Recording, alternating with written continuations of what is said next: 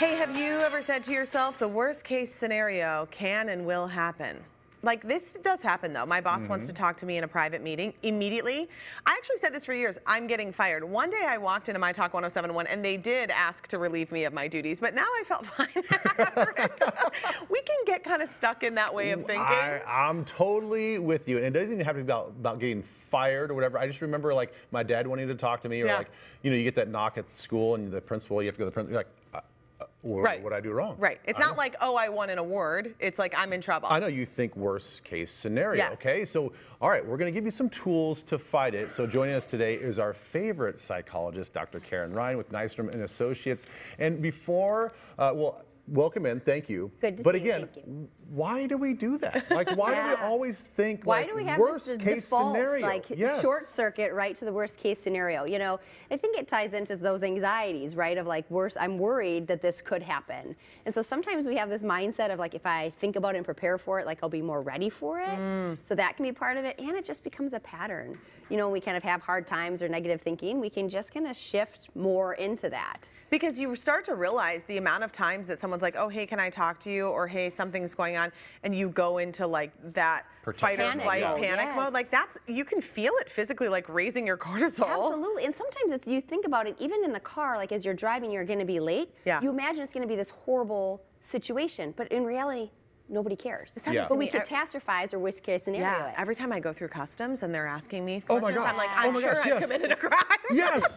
I get like nervous, like just like answer yes, no questions. Like, I'm with my family. Like, we're not doing anything illegal. Totally. Yes. Very stressful. But you say there are 3 paths that we can take. What do you mean by this? So what I mean by this is when we get in this pattern, we can feel kind of stuck, right? And we know we are going to be more prone to worst case scenario and like that catastrophic thinking when we're feeling more down, when we're more anxious.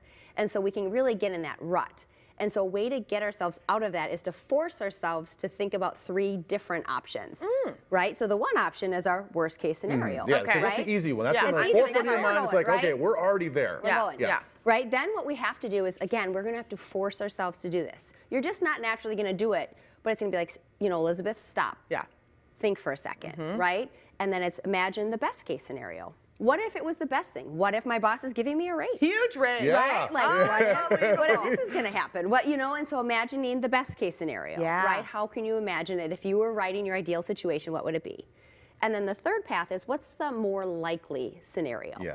Right? Boss probably just wants to talk to me about a change that's happening on set or a scheduling thing. Yes. Right? Or people, nobody's going to be mad at me if I'm late, but one coach might be like, you got to make it on time. Okay, I know. Yeah. Right? And so there's that more likely, which then really helps get us out of that emotion mind. Yeah. And into more logic. Okay, in your experience, do you find that this is something that we're innately like born with, or is it based off experience? So for example, I felt bad. This happened a couple months ago. I asked one of my kids, I'm saying, hey, Whit, can I talk to you privately? And he immediately said, am I in trouble? And he like got kind of sad. I go, no, you're not in trouble. I just want to talk to you about something that I don't think your brothers and sisters want to hear. And I'm like, why does he already think, you know, at 11 years old that he's going to be in trouble if he gets pulled away privately?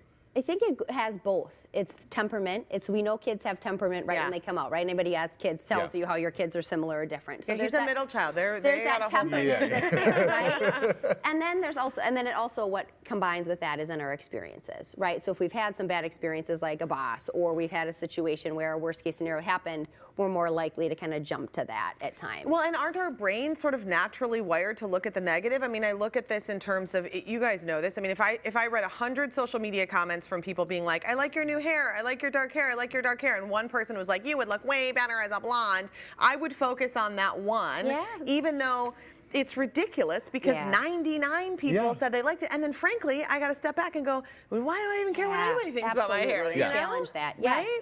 Yeah, and you're highlighting where we want to be liked, we want to be accepted, we want to kind of fit in, but we also, it's like this adaptive piece of, am I likable? Am I okay? Do I fit in? Right. And so that, I think, is where you say, like, why do we naturally do that? That can be a part of it. And then sometimes we're just our own worst critics. Yeah, you know, we're just hard on ourselves. And then we call that like the mental filter, where we disregard all the 1,000 positive comments and that one snarky one sticks. Oh, So unfortunately. we've gone through a couple examples, but you had some, you have some examples as well. Like, let's say you're going to go on a work trip. Yep. Like, what kind of example can you talk about with a work The trip? three-way, the three paths. So, yep, the 3 paths. So worst case scenario, like, oh, it's going to be awkward. I'm going to hate all the meals. Like, I'm not going to have any fun at the any of the activities. Nothing's going to go well. What is even the point? I'm not going to connect with anybody.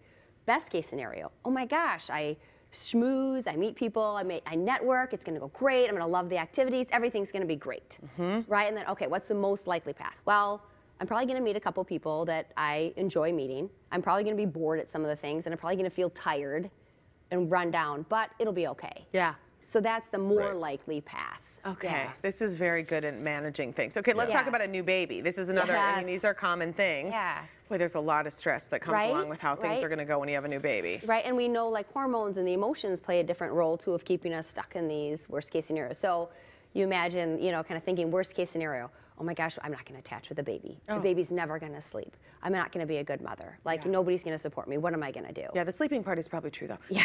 And so then there's this, right? Yeah. Best case scenario, idealistic, right? Like I'm going to love my baby. I have all the sleep figured out. I'm going to have support. I'm going to love this. I'm going to be able to do perinatal yoga, you know, right? Yeah. Oh, fabulous. Right? Yeah. Middle of the path, right? I'm going to love my baby. Sleep is going to be hard. Yeah. Right? It's going to be a challenge, and I can figure it out. I've got people who will help me. Yeah. Yeah, yeah. Giving yourself in those situations, you're going to be stressed out a little bit. Yeah. And that's okay, because that's kind of expected. Yeah. So, Yep. Okay, great examples. Now we're coming up on the holidays, and this is something that everybody's going to go through. Not everybody's having babies right now, but everybody's going to be going through the holidays. How about the paths there? Yep, you bet. Worst case scenario, right? Everybody's going to complain about my cooking. Aunt Sally's going to start a fight. You know, nobody's going to be engaged. Everybody's going to be ungrateful, right? Like, oh, what is even the point, right? Yeah. Ideal situation. No, oh, everybody's going to be in the spirit. They're going to get along. My cooking's going to be great. I'm going to end the night totally fulfilled and feeling full of Christmas spirit, right? Nobody's cried. It's been great, right? Idealistic, right? And then more likely, right? My cooking's going to be fine. I'm going to probably have to ask for help from people. Some people are going to be quiet, but most people are going to be engaged. And at the end of the night, I'm going to be tired, but it's going to be an okay, good day. Yeah. Yeah. And so it's really like, and I think the key piece I want people to take away is like, you have to force yourself to identify the other paths. Because like, we get like this. Yeah, tunnel vision. For Right? sure. And so it's like, stop. What are the other options? Because it really gets us out of that all or nothing emotion mind It's thinking. a practice, Dr. It's a Ryan. practice. Oh, we love having you here. Thank Thanks you for having me. again. Happy Thank you so birthday. much. So Thank this you. is just one kind of conversation that you can have with a therapist. Therapists are a gift, man. They really are. I'm learning so much. All right, so Nystrom and Associates provides care in the fields of psychiatry, psychology, family therapy, and much, much more. So for more information, just visit TwinCitiesLive.com. Okay.